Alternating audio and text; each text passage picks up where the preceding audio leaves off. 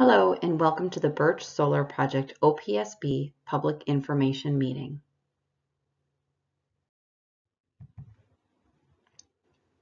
My name is Chanel Montana and I would like to introduce you to some of the members of our team.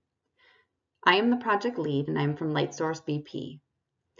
This presentation is put together with the help of Kevin Smith, our CEO, Alyssa Edwards, our Vice President of Environmental Affairs, Stephen Barnes, Vice President of Construction and Project Management, Courtney Doherty, who's a consultant for us at Stantec, Christine Pierrick, our counsel at Dickinson and Wright, Lexi Hain, our consultant at Agrovaic Solutions, and Lewis Fox, our consultant at Agrovaic Solutions. In addition, we have Matthew Butler on the webinar, who is the Public Information Officer for the OPSB, or the Ohio Power Siting Board.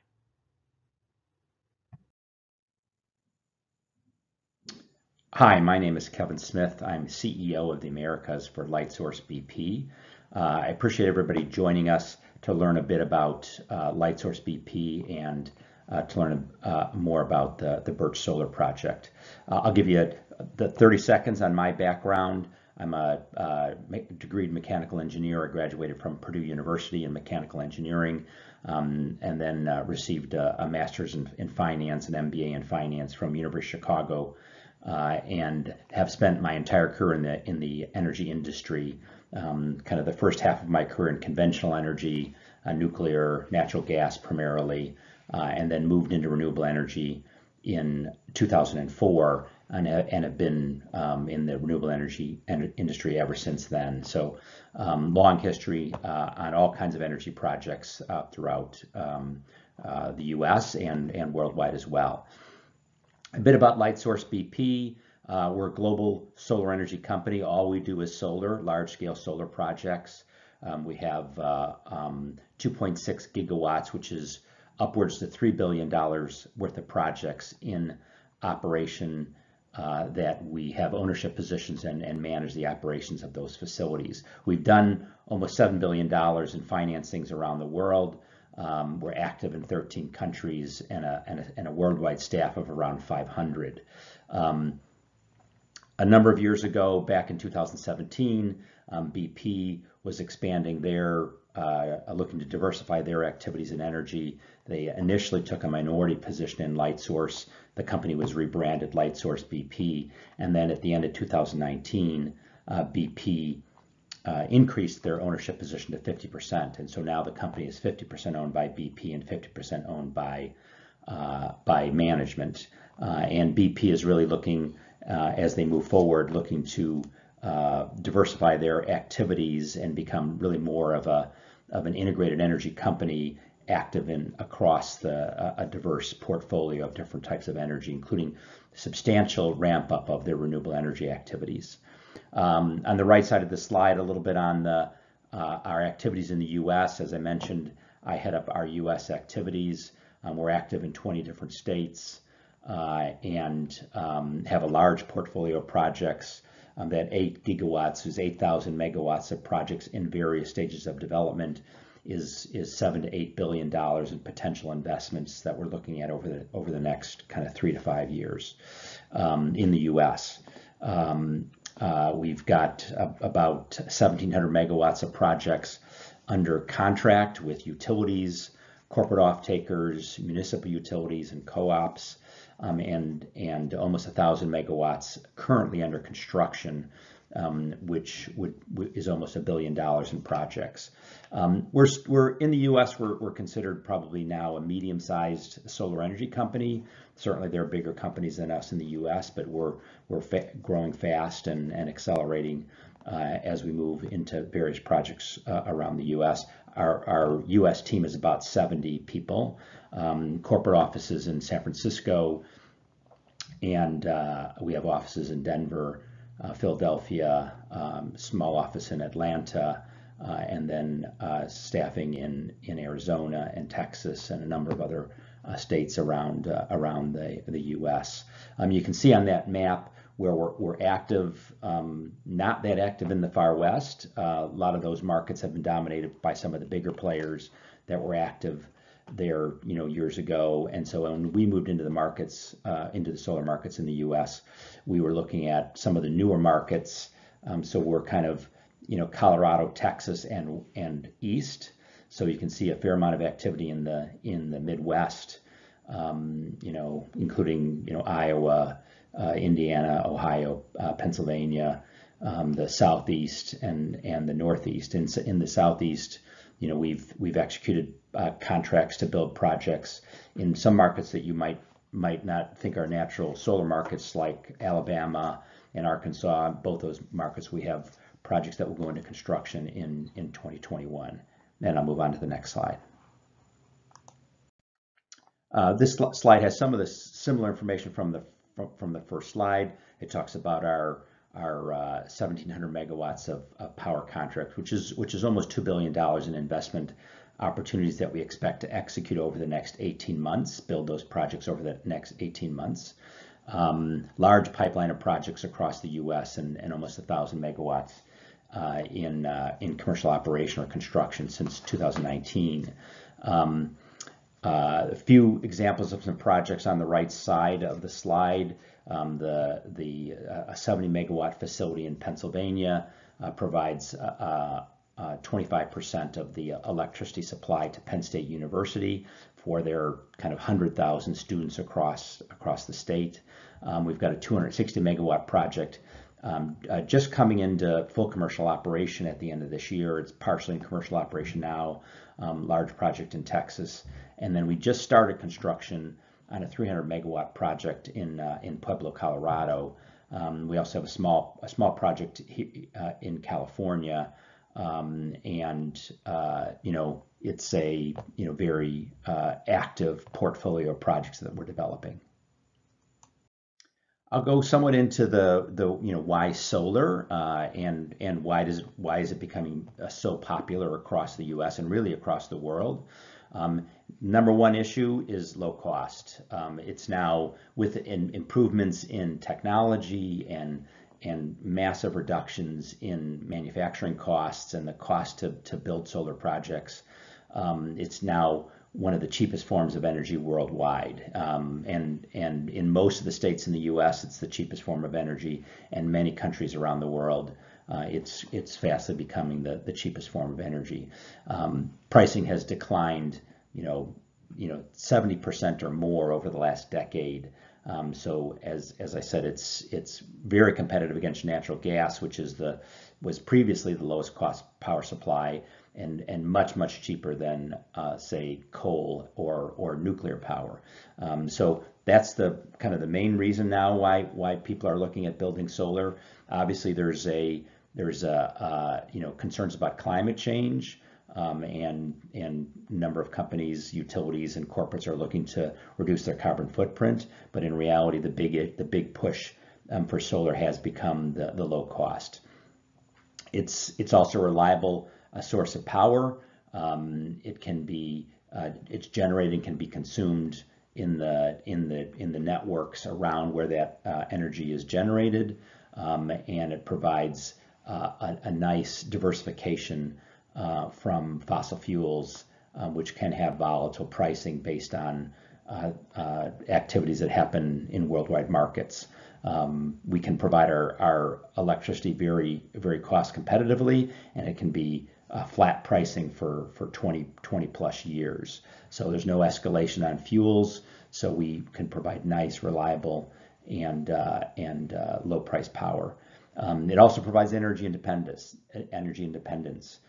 So it, as I mentioned, insulates the buyer from volatility on fossil fuel markets, and can provide that kind of homegrown electricity.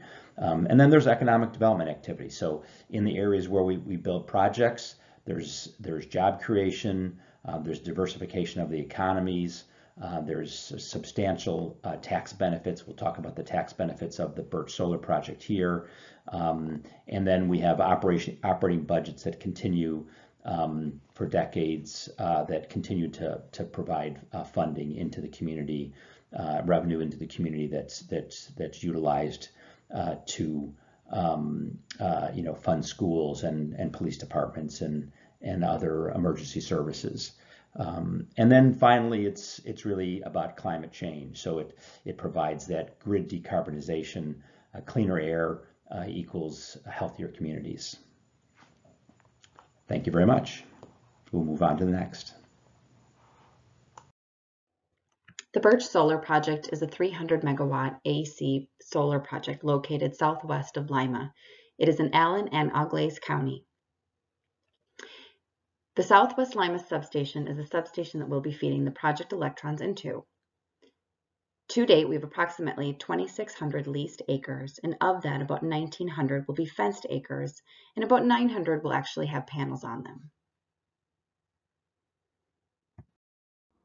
Over the last couple of months, we've received many questions about why we have chosen this location for the project. When we're looking to site a solar project, we're looking at 4 main factors. First and foremost, we need interconnection. This particular project will be feeding into the Southwest Lima substation. That substation gives us access to the greater PJM grid and allows the electrons that we are producing to go far and wide through the electrical system. The second piece we are looking at is the land and the environment. Agricultural land is actually ideal for solar because it is already disrupted land. In addition, we run a number of environmental studies to make sure that we are being good stewards of the land, and we are studying everything from soil composition to particular species that may be living around the area. We make sure that our site is compatible with solar and making sure that we are not disrupting additional natural resources. In addition, we need demand. Corporate and traditional utilities are the typical offtake for projects such as this. In this particular circumstance, we do have a corporate offtake for this project, and this electricity will be going onto the greater grid for that corporate offtake. The fourth feature we look at is community partnership. Lightsource BP is committed to community partnership, to giving back to the community, to providing adjacent landowner payments, and to being a good partner within the greater community. This project will be part of our responsible solar commitment. That requires us to integrate the project into the community as much as we can, leaving things like natural tree lines and wetlands alone, and making sure that this is part of the community that we have already entered into. The current Birch timeline is being driven by permitting and also the completion of environmental and development studies. Our environmental and environmental studies will continue throughout the next couple of months as we firm up our boundary and continue on the detailed engineering that is needed for the project. Our permitting activities have kicked off in our pre-application period. However, we are looking to formally submit our application in December of 2020. The OPSB permitting process will last approximately 9 months into 2021, at which point we can then begin construction in late 2021 or early 2022. We are making our way to operations in 2023, approximately Q2 of 2023 will be our commercial operations date. The project will then have approximately a 35-year life cycle, and at which time will be decommissioned.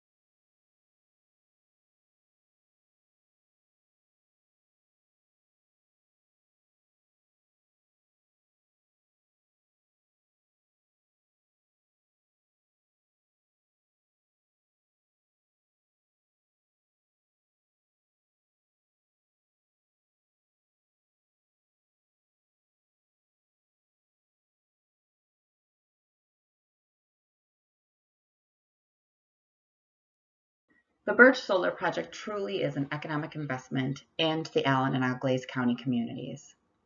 The entire project will invest $337 million in private capital funds into the project area and into the project itself. $4.6 million will be an annual operating budget, which is primarily spent within the region of the project. That goes to operations and maintenance of the facility, which happens 24 hours a day, 7 days a week. In addition, there are participating landowner payments providing diversified and really long-term income for farmers, so they're able to keep their homes, they're able to keep their farms, and they're able to keep their property within their family. In addition, we will be providing neighboring landowner payments. These payments will go to adjacent neighbors around the project area, and they will range based on how impacted they are by the project. In addition to that, it is very important that Lightsource BP gives back to the community that it is partnering with. We have established a community donation fund of $500,000 to be spent by the community on community-focused projects. This could be fire equipment, it could be a new playground or park. This is something that we will work with the community on to make sure that the community's needs are met. In addition to economic investment, job creation is also a very large attribute of the project. Lightsource BP is committed to over 80% of our construction labor being local. Local employees are often trained in specific solar skills, and they can take those skills for the rest of their career and the rest of their life. We take it upon ourselves to make sure that we are employing the local community as much as we are able. A project of this size will employ approximately 400 full-time temporary positions. Those positions range from electricians, logistics and transportation, operators, administrative officials, and solar technicians and installers. In addition, according to an OSU study, approximately the same amount of indirect jobs are also created when a project like this is in construction. Those jobs include restaurants, gas stations, hotels, construction rentals, and construction services. Overall, this will be a very busy and wonderful time for the Lima community and for the project areas, bringing economic investment into the local community, schools, counties, and townships.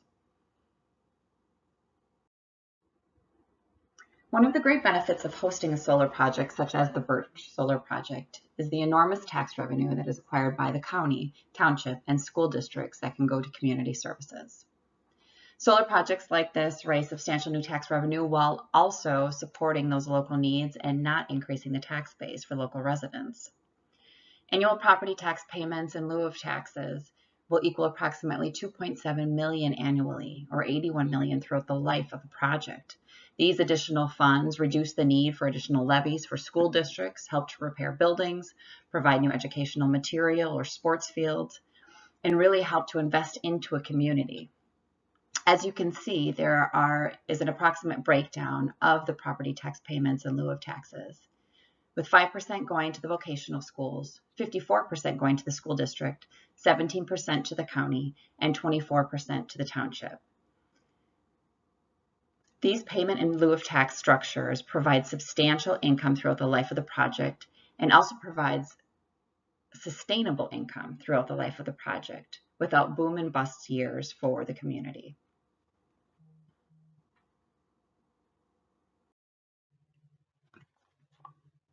It's important that we talk about the community impact and the conversation that needs to be had. We are not here to tell you that this is not a change to the community, because it is, but we believe this is a positive change to the community as a whole. While there will be aesthetic changes, BP Lightsource works very hard to make sure that we are including vegetation and shrubs around the perimeter of the project where we are able, to include setbacks from home and other residences, and also to look at fencing options that the community requests or that will make the aesthetics of the project more acceptable. In addition, we are offering adjacent landowner payments of $5,000 to $50,000. This amount will be dependent on the proximity of the landowner and the resident to the project area itself.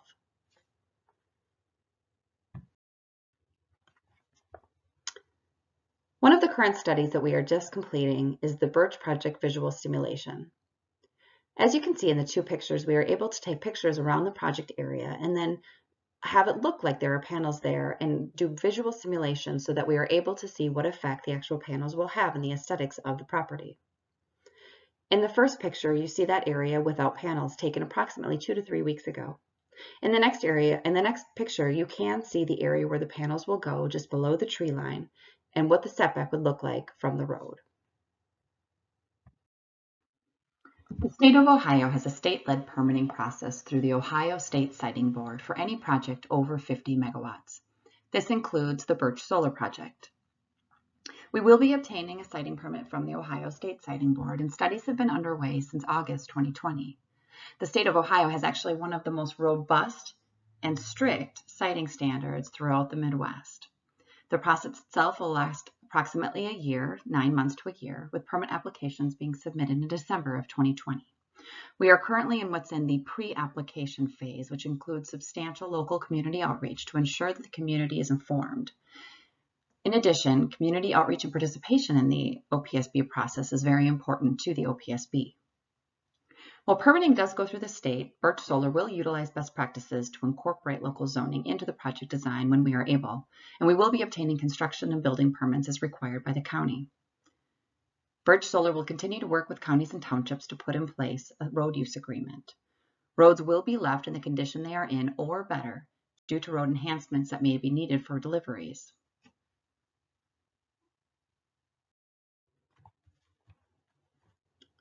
The Ohio Power Siting Board has a very thorough and robust regulatory system that we must work through in order to achieve our permit. Feeding into that permit are a number of studies around the project area and of the environment and health and safety around the project that feed into that particular permitting application.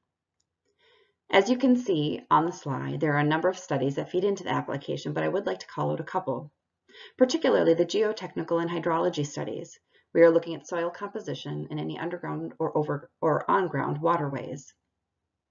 Additionally, we're composing a decommissioning plan so that we can show the community in detail exactly how we will be removing panels and what we will be doing at the end of life. As part of this decommissioning plan, we do have it in our long-term lease agreements that we will be providing security or a bond in order to decommission this particular project. We are also looking at a road use survey, so we're studying the baseline and projected impact of any construction activities and transportation activities.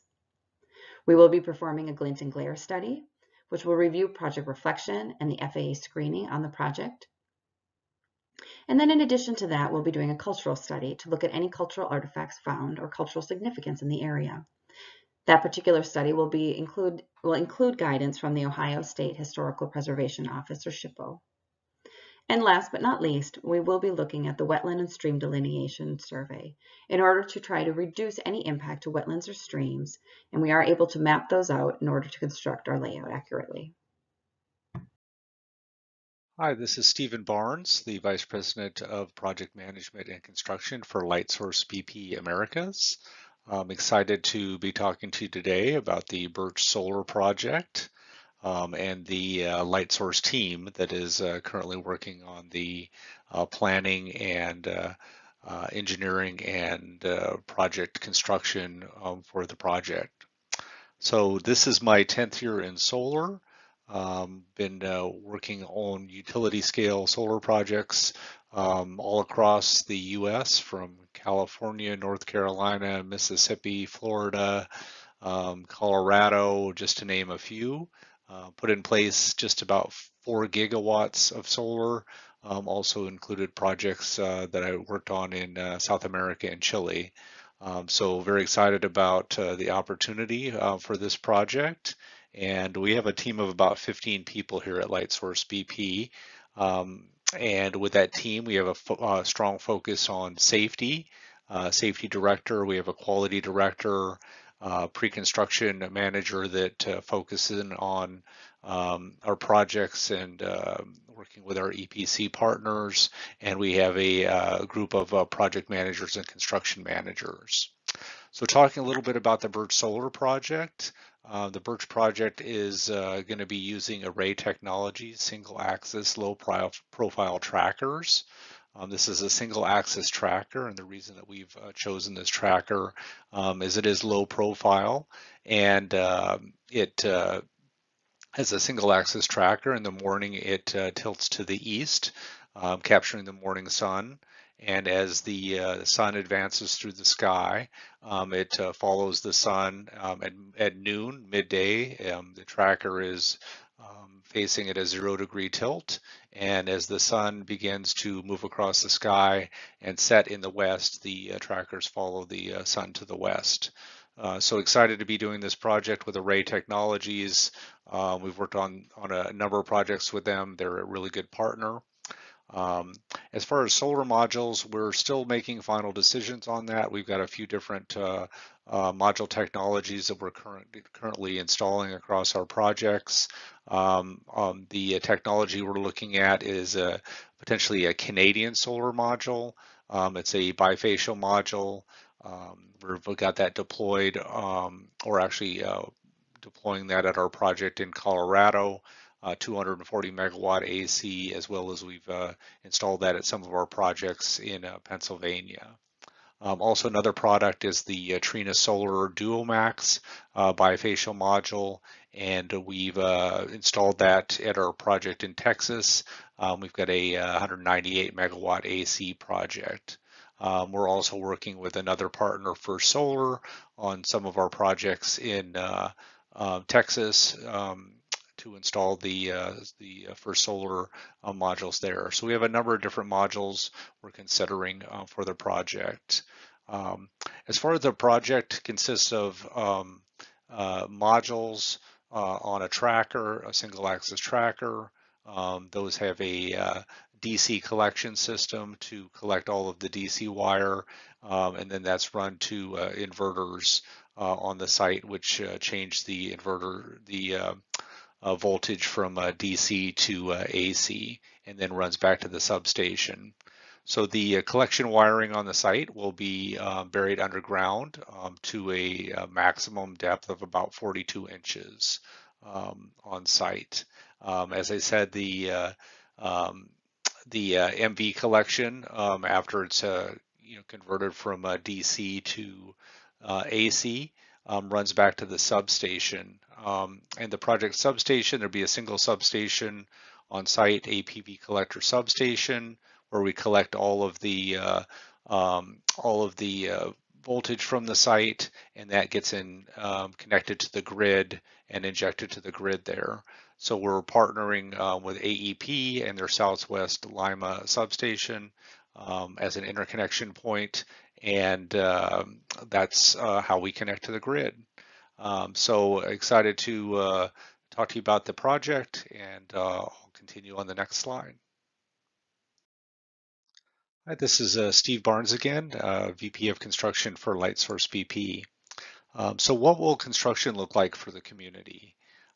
So we work very closely with our engineering team, also our development team, permitting team, to really focus on the engineering and the optimization of the project. And in doing so, we're really trying to avoid and reduce the amount of grading on the site, and really spend a lot of time working to minimize any impacts for setbacks or with the neighbors, including vegetative screening, trying to locate the site and the project from any sensitive areas or habitat on the site, and really take that into consideration. Try and take into account the existing land and slope and hydrology on the site to really minimize the impact on the site. And in that, we work with the consultants on the site. We order studies on surveying, topography, geotech, on the soils, and look at the drainage and hydrology, and also engage with biologists and ecologists to look at the vegetation and really look at how to minimize the impact on the project during construction, and also long-term as far as being able to return the project in the future back to its pre-existing condition and available for land or agriculture. We also spend a lot of time with our sustainability team, looking at ways that we can include different types of vegetation or pollinators on our projects, as well as providing areas for agriculture, such as sheep grazing on our projects, which we're very excited about. And like I said, we use extensive engineering and biological studies on this to minimize the grading and impacts, and come up with a really light on land approach to our projects. And that also helps to minimize the grading and any sort of dust control or issues on the project. So we take all of these items, all of these site studies, and we come up with the an optimized design for the project. And once we have that, then we package that together and we go out to our EPC partners for the solar plant and the substation construction. And through a competitive bidding process, we're working with top solar construction firms such as Swinnerton, McCarthy, and Rosendin as some of our partners that we're currently delivering projects on across the country. So the construction schedule for the project is currently scheduled to begin in late 2021 or early 2022. It's about a 16-month construction project and finishing up in mid-2023.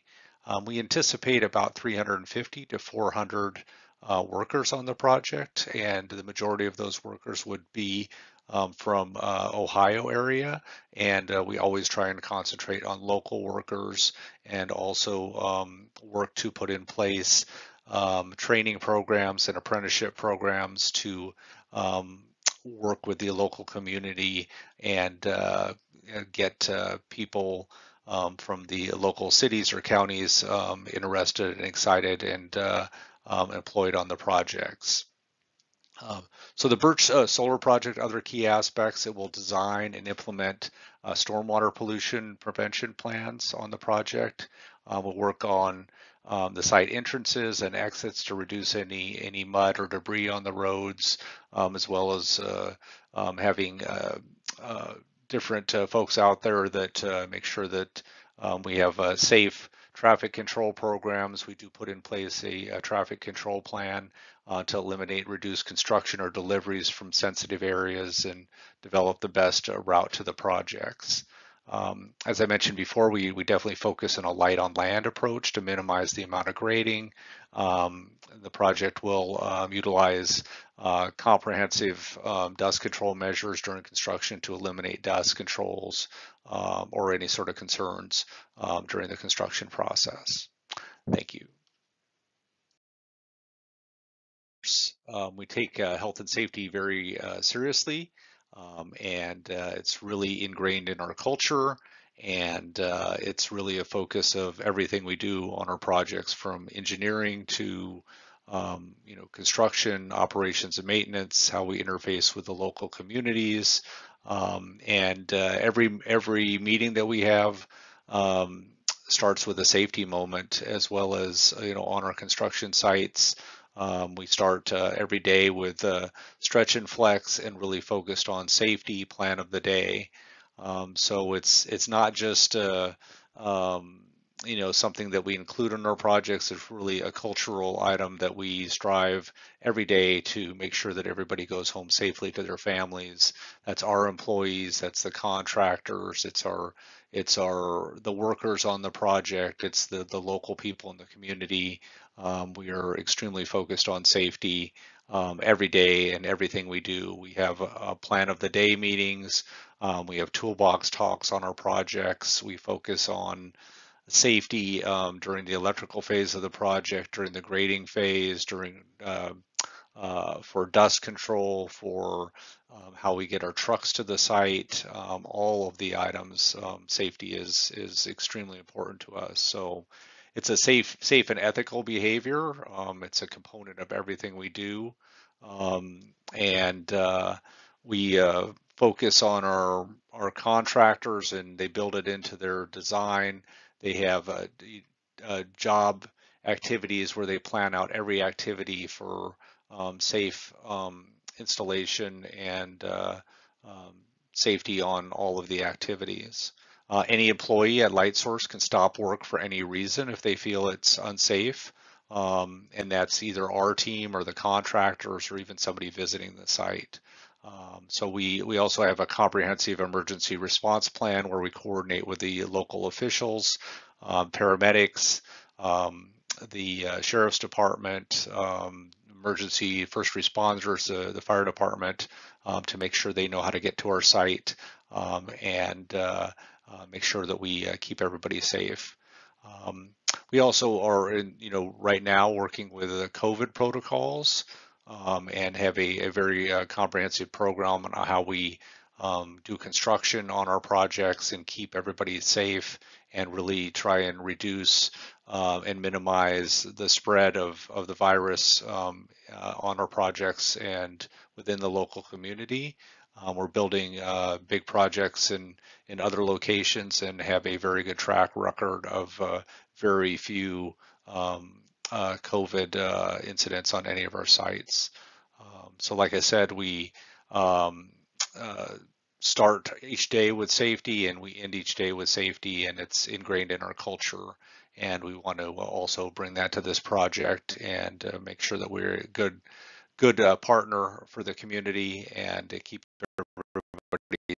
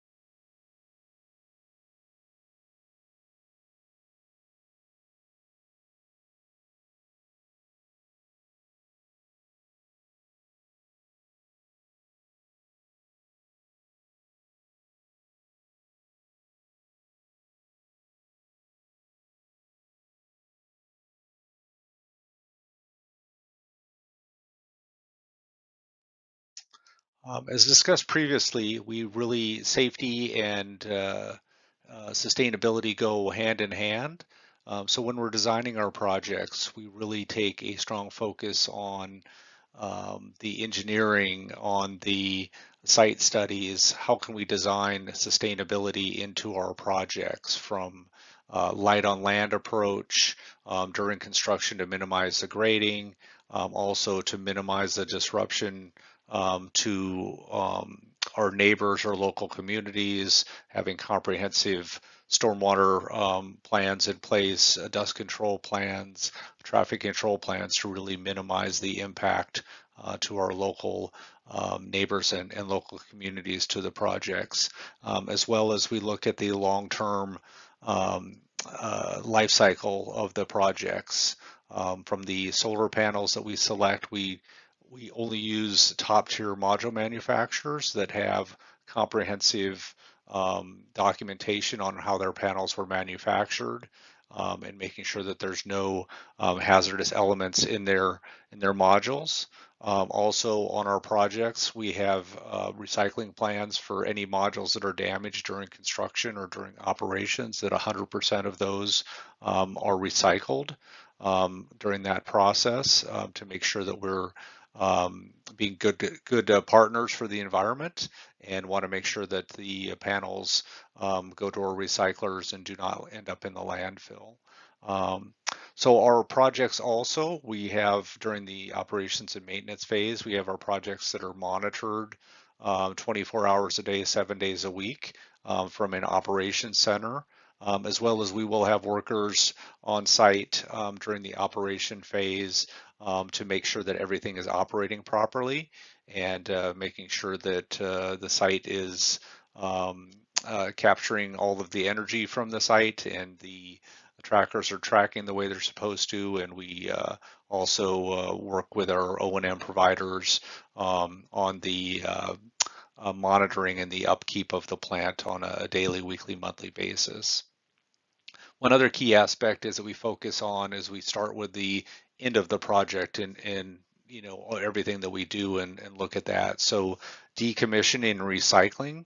For the decommissioning of all of our projects, we take a look at all of the different elements on the project, the solar modules, the tracker, the medium voltage and DC collection system, all of the wiring on the site are all materials that can be recycled.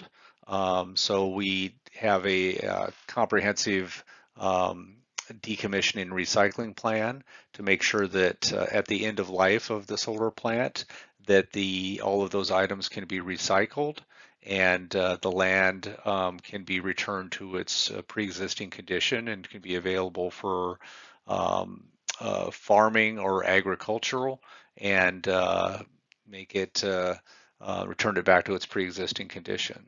So like I said, we work with partners in the recycling community to make sure that our modules go to the recycling facilities and want to be good corporate citizens and support the life cycle of our projects. Hi everyone, my name is Alyssa Edwards and I'm Head of Environmental Affairs and Government Relations for Lightsource BP. And I'm going to take a few minutes just to talk about our deep company commitment to delivering low carbon energy in a manner that considers environmental and social sustainability. And these commitments play out for us in real ways. We employ this ethos throughout projects in our US and global portfolio. We know that areas in and around solar facilities can be managed in a way that provides a net benefit to the environment, whether it's the establishment of pollinators, sheep grazing, or other simple initiatives like bat and bird boxes. It's truly our company ethos to add value where we can within the communities we work or the environment. In places where our projects sit on land traditionally used as agriculture, we are particularly mindful of the dual-use strategy as it relates to traditional farming. Taking farmland out of production and implementing initiatives such as pollinator establishment, beekeeping, or sheep grazing provides nourishment for the soil, making it more valuable for future traditional agricultural uses. On this slide, I'd like to highlight sustainable benefits beyond clean, affordable electricity. And I'll just chat here about 4 different categories of benefits. The first is land regeneration. A solar farm is relatively undisturbed for decades once constructed. The land underneath the solar panels are essentially untouched. Because we will be planting habitat that provides biodiversity value, particularly to pollinators, we can provide a haven for species-rich grass, herbs, wildflowers, and other types of local wildlife. Solar gives land a recovery period, and it increases future soil quality and land value. The second benefit, and we're going to talk a little bit more about this in subsequent slides, is co-located agriculture, otherwise known as agrovoltaics. At Birch Solar, we have a plan to implement sheep grazing, which keeps the land in agriculture, production, and provides farmers with additional revenue. Grazing also provides low-impact vegetation management and also promotes soil health. The third category is rural resilience. And solar helps mitigate carbon emissions from energy generation and its effect on the land, wildlife, and people. But also it provides diversified revenue stream for landowners and their families for 25, 30 or more years. And lastly, I'd like to discuss increased biodiversity and pollinator-friendly solar, something we will also talk about in the coming slides. Native pollinator-friendly seeding does help conserve declining pollinator habitat, and it provides a healthy food source for beneficial insects. Fostering pollinator habitats can also help boost nearby crop yields. On this slide, I'd like to talk about our environmental stewardship, starting with environmental best practices. Lightsource BP implements best practices for all projects in our portfolio, and I'm just going to mention a few here that we have employed for the Birch project.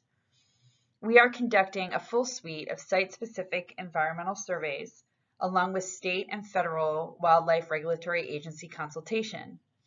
This helps us understand what natural resources may be present at the site, and through consultation with regulators, we get the right information so that we can be sure to avoid these resources. The project footprint is on land that has been previously disturbed through agriculture and other activities.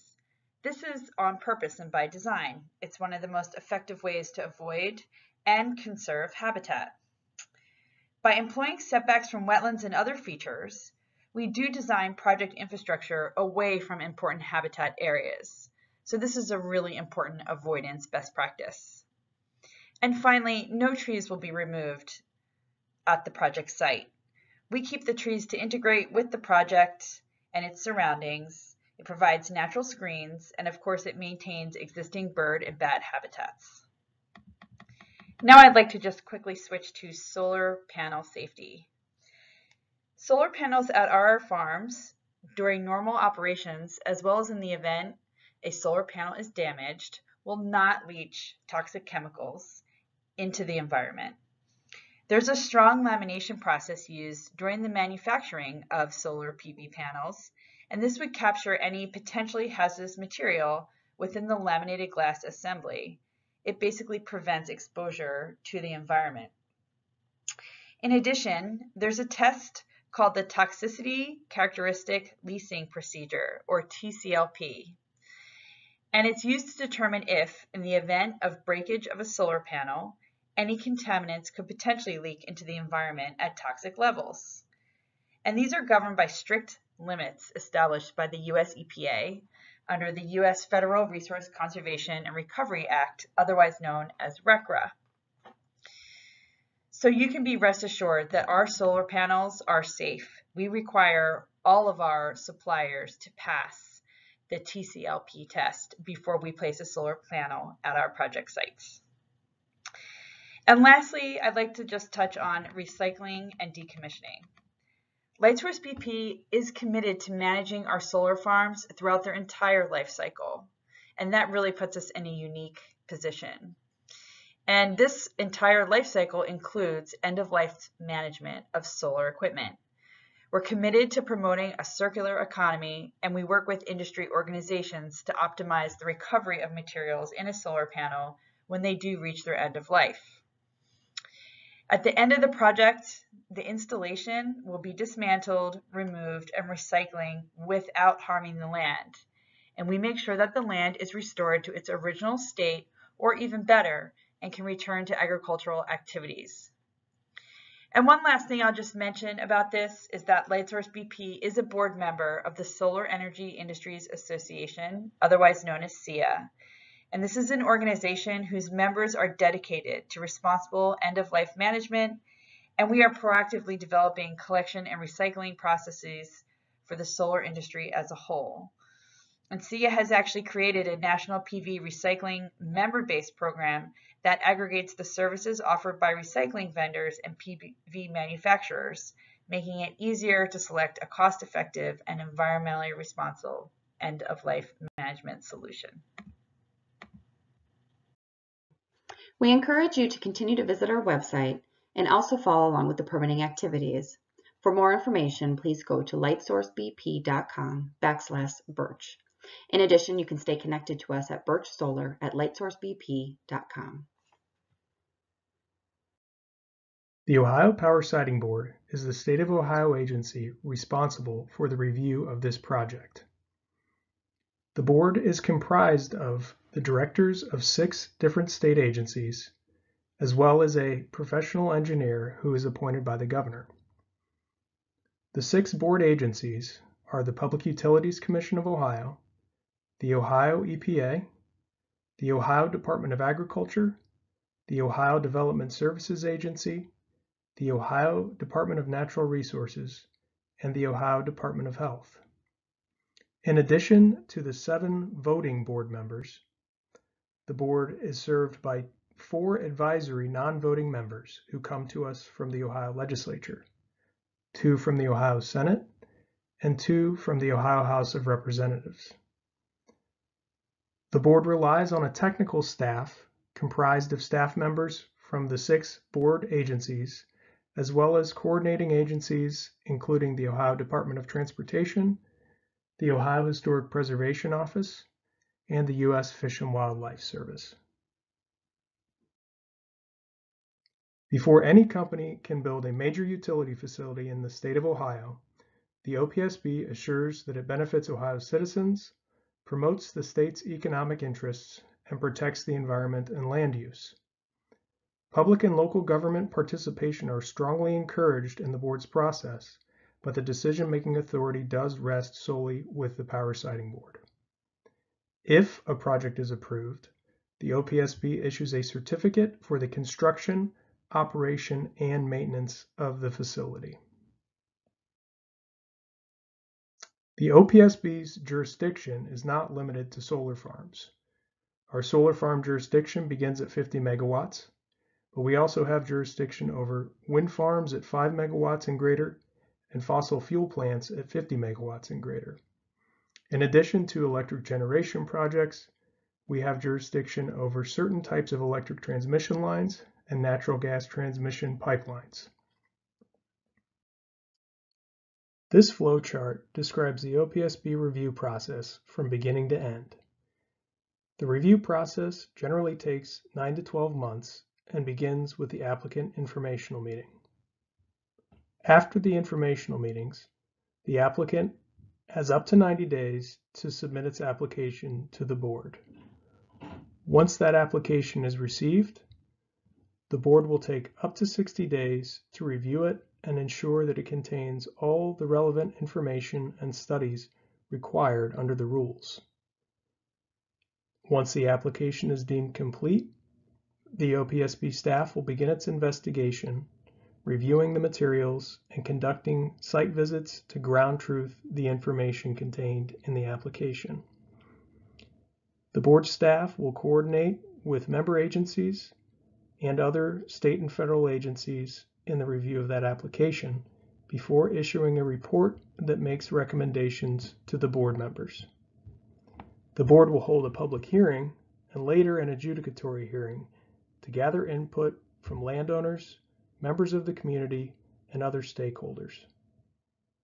The board will make a decision at one of its monthly board meetings whether or not to grant or deny a certificate. Once a certificate is issued or denied, parties will have up to 30 days to apply for the board to reconsider or rehear all or parts of its decision. If a party is still dissatisfied, they may appeal that decision to the Supreme Court of Ohio. Now I'd like to take a moment to go over some of the ways that you can participate in the board's process. The public informational meeting is the developer's opportunity to educate the community about the project and gather input to consider in developing its application. It's your opportunity to provide feedback about the project and ask questions. OPSB representatives provide information about the siting process and the ways you can get involved.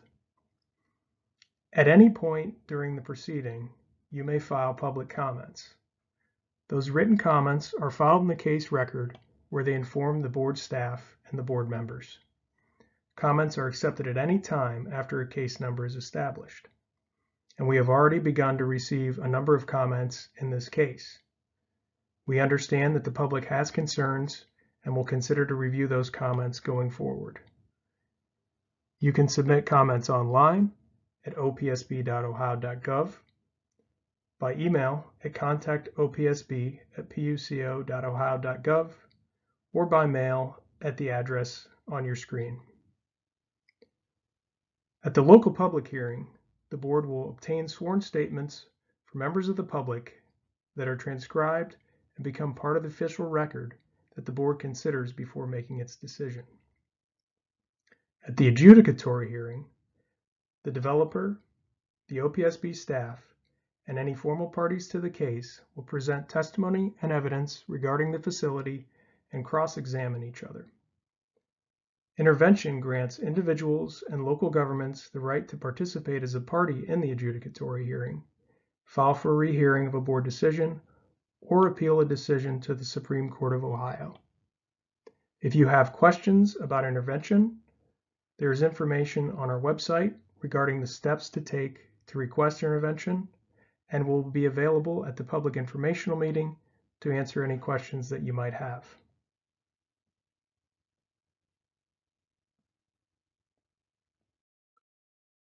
If a project is approved by the board, the OPSB monitors construction and operation to ensure that the applicant is complying with the certificate and any terms and conditions of that certificate.